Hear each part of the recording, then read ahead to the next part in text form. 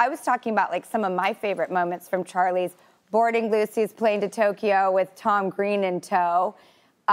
You duct taping up the girls in the racing suit. I love when you were the, what do you guys like? What is one of your favorite memories? Well, some of it's not on film.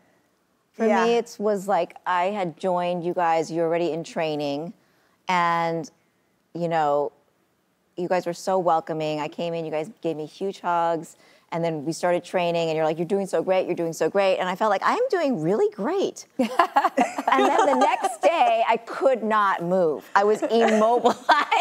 I was so flexible the first day, and then I couldn't even bend over. I was like, I'm in so much pain. And then we used to do acupuncture, and I mean, it was a matter of survival just getting through that training session.